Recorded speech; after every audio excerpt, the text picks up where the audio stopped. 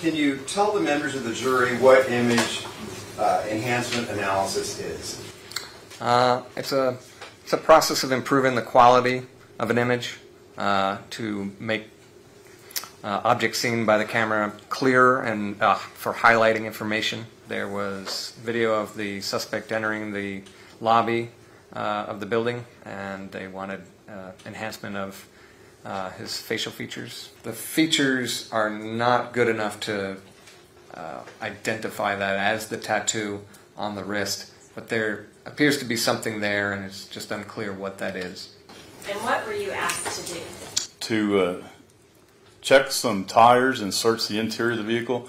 The tires, what we were checking for, the wheels, looking for serial numbers. I can make out the 5500, and I think it's 7 something, and then a number sign after that. What about looking in State's Exhibit 146? Does that allow you to see it a little better? Yes, ma'am. 1, 2, it's either 7 or 2, 55500, 7, 9 maybe, or 4, and then the number sign. I believe it's 79 is Yeah, correct, 79. the number sign. When you arrived at the Econolodge, was there another CSI already present and officers already present there? Yes, the room had already been secured. There was one of my coworkers was already there photographing, documenting, and when I arrived, I was given the task to collect various items that were going to be collected as evidence. She consents specifically. It could have been 2 officers. In this case, it's 1. It doesn't say all police officers. The police officers of the city of San Antonio is a referral back to the 2 individuals that are therein named. In this case, 1.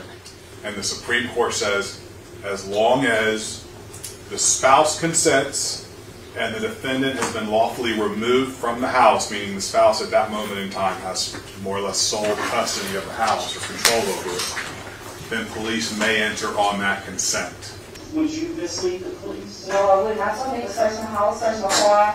You do everything you need to do. So then Detective Duke says, so you give us consent for your phone to look through it? Yeah. And she says, yeah. And then she says, what y'all looking for? Text messages and stuff. Yeah, you can look through all that. I don't care. After hearing argument at council and listening to Court's Exhibit 6/State's Exhibit 266, I'm going to find that the police had an objectively reasonable belief that they had consent to search her vehicle, her car, her home, the motel room. Also reviewing Courts 4, State's Exhibit 181, overruled the defense objections.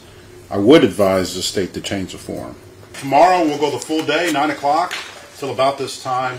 Have a wonderful evening. We'll see you in the morning at 9. All right for the jury?